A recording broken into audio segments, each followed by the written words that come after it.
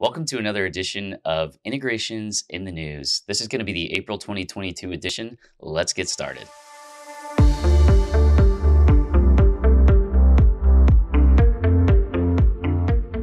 Okay, so to get started with this edition, we're going to be diving into big data and some of the nuances behind big data and what's going on in the industry to deal with a lot of data that's being generated nowadays, in particular, AI and machine learning.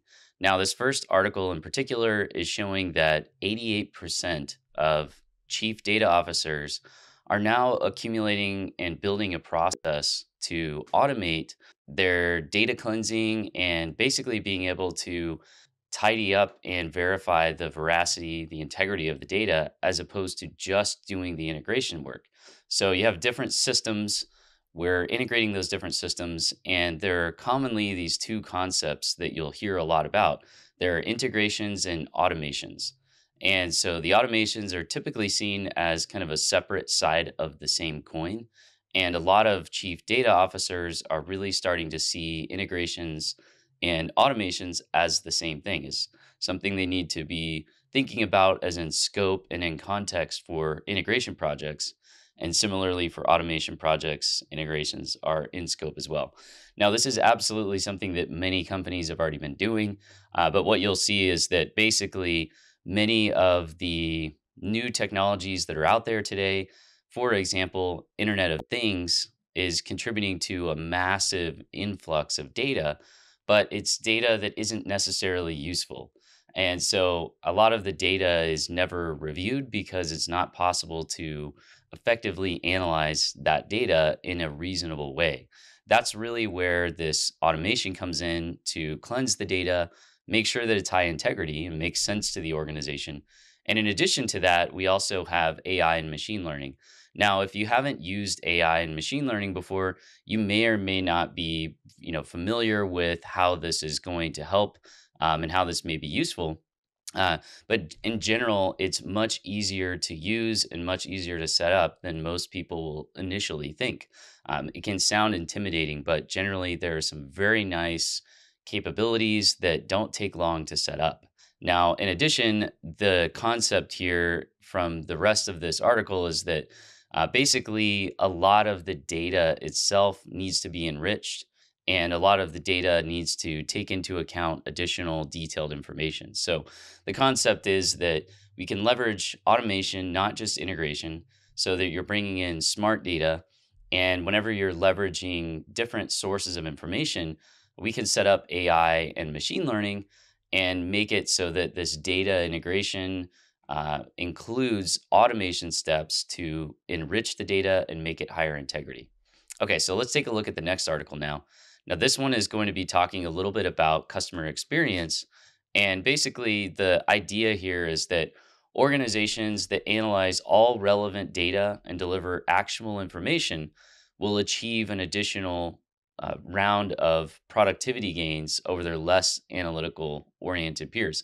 And here you can see in this article, it's stating that it's going to be about $430 billion in productivity gains as this estimate goes. So, regardless of the scope of that and the impact, the main thrust of this is as you're looking at your integrations, as you're looking at your automations, you want to be looking for how you can get relevant data and analyze it and inject it back into the workflows within the business.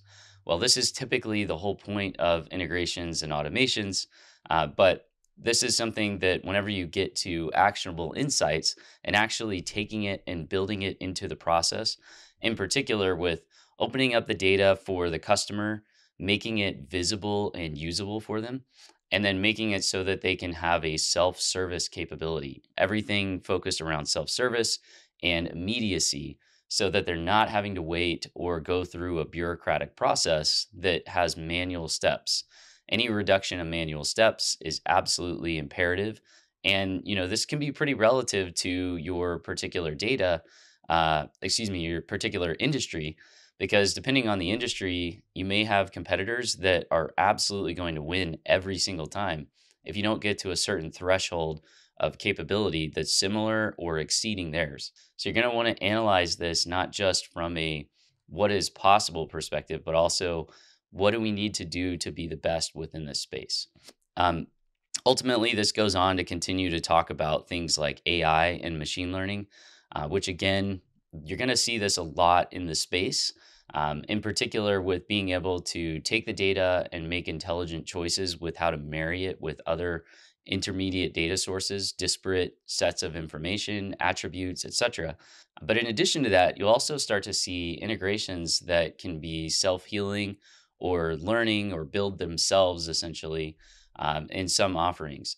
The main point is that you're going to want to become familiar with AI and machine learning if you're not already, to the extent that you can use the knowledge that you gain to analyze some of the different competitive offerings that are out there and make sure that you're getting the most bang for the buck.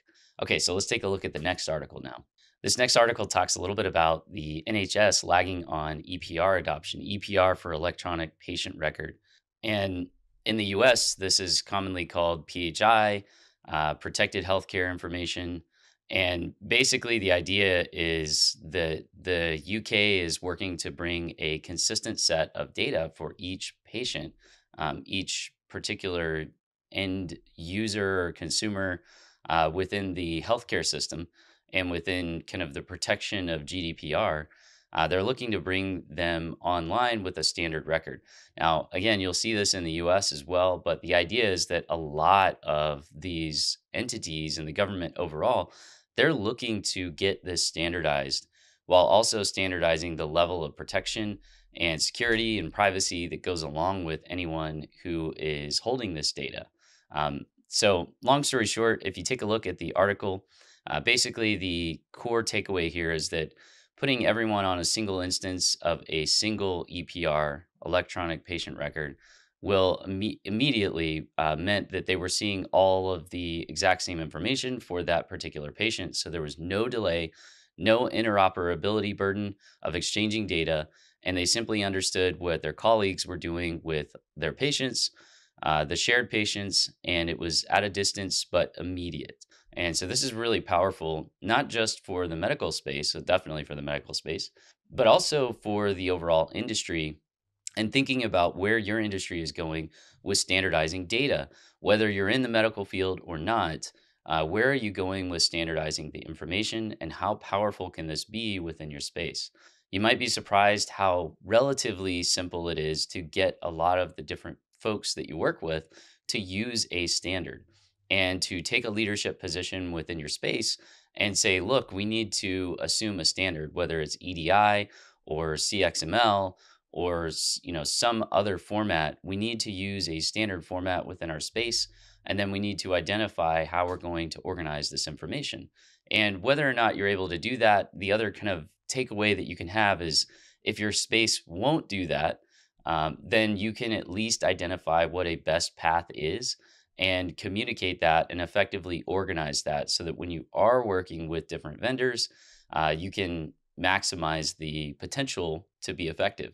Again, this article is pretty interesting because they're going on to kind of talk about how essentially the more and more efficient that they can be with this patient data by normalizing and standardizing to a single record per patient, the more that it benefits the end patients and it benefits the whole system by reducing cost. How amazing that a single simple record, just standardizing it, is one of the biggest challenges. But if you think about it, with all the security and all the interoperability challenges with different systems, it becomes a logistical nightmare just to share basic information. So, very exciting to see this development in this side of the industry. Okay, let's take a look at the next article now. Okay, so this one's talking a little bit about how integration and automation are often viewed as separate tasks, but they really should be seen as the same thing. So let's just dive into this briefly. It's basically saying that companies shouldn't have to buy different tools to solve their data problems, specifically integrations and automations. So you should be able to do all of this in one platform. And we've talked about this before in integrations in the news. There's a lot of development in the integration space. There's a lot of investment, and you really shouldn't have to settle. You really ideally are going to be looking for a vendor that you can work with for at least the next 3 to 5 years, who's going to offer a solution that delivers everything you need and it matches your needs within your space, within your industry. Okay, so let's continue on. It says that these could be ETL, extract, transform, load. API, application programming interface management, or iPaaS, integration platform as a service tools. So it could be any of those. And on the automation side, there are BPM, business process management, and RPA, robotic process automation tools. Now, the concept here is that you've kind of got these two developing branches of automation and integration. And a lot of companies in the space are seeing that they've got to be able to offer both of these solutions and bring them together under one umbrella. And really, with a cohesive presentation for the end user and a cohesive process for setting these up and executing on them and having them kind of orchestrate the integration and the automation in a way that makes sense. This is, again, just kind of like the previous news article that we looked at, a concept that's very simple in nature, but very powerful overall. Because if the systems are separate, if you have a separate integration and a separate automation, and maybe multiple different integrations and automations, you can see how this becomes cumbersome. You end up with different folks learning the different systems, and the overhead becomes dramatically higher than if it was simply under a single umbrella. Ultimately, for many businesses, this isn't necessarily possible to do right away, but this ought to be something that you're thinking about as a overall trend or a strategy for the long term to bring everything together and standardize it so that you can get the benefits of kind of consolidating it together. Okay, and then the last article that we wanted to go over here is talking about PII, and this is personally identifiable information. And basically, the amount of this data that's out there continues to grow every year. And depending on your space, this can be a liability. And ultimately, for anyone that has a web presence that's public facing in any way, you're probably going to be looking at, and frankly, you probably already are, working on GDPR, CCPA, etc. And so some of these regulations that are already out there and regulations that have yet to come along but will are going to dictate the consequences of not doing this. So we really recommend conceptually just understanding that it makes a lot of sense to be planning around security and being able to anonymize the data. So if you take a look at this article, it's essentially talking about what PII is and effectively what some of the different policies are that kind of regulate this space of making sure that the consumer's information is secure, that it's handled properly, that it's respecting the privacy requirements, etc., of each particular user, and what the consequences are if you don't.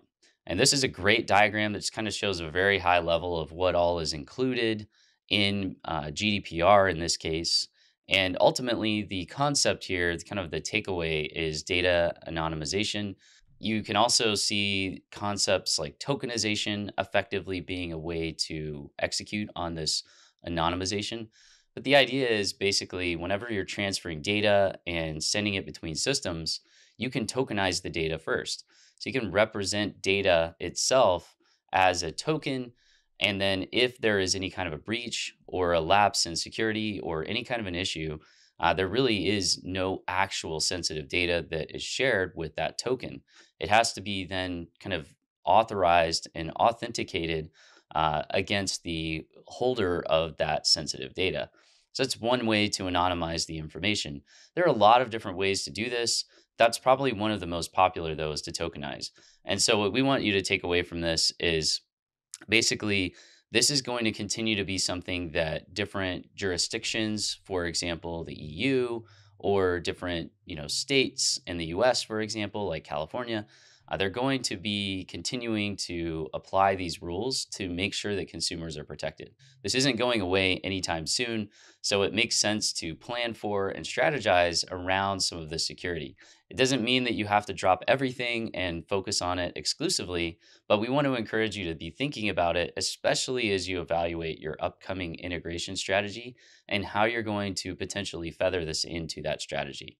Okay, well, thank you guys for watching. We hope that this was a very helpful video. If you would, hit the like and subscribe, and we will look forward to seeing you in the next video. Thanks for watching. Bye for now.